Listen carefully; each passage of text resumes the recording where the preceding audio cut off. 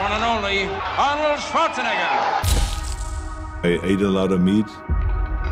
They showed us commercials. Steak. That's what a man eats. Selling that idea that real men eat meat. Serious man food. But you got to understand, that's marketing. That's not based on reality. I've been teaching fighting techniques to government agencies for more than 15 years. Then, I got injured.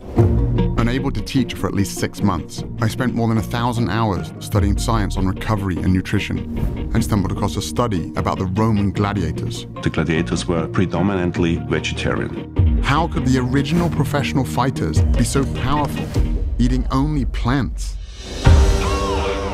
When I made the switch to a plant-based diet, I qualified for my 3rd Olympic team. I broke 2 American records. I was like, man, I should have done this a long while ago.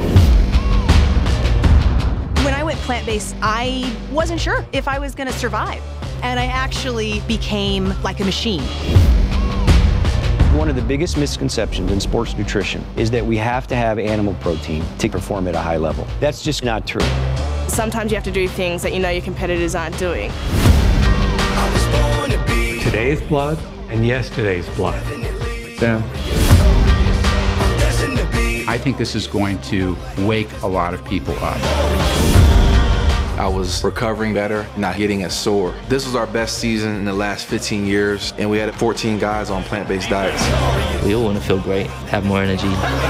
Cholesterol was 276. Today, 169. Whoa, now you're talking. Most guys my age can keep up with the grandchildren. My grandchildren can't keep up with me. It's not one set of dietary guidelines for improving your performance as an athlete, another one for reversing heart disease, reversing diabetes. It's the same for all of them.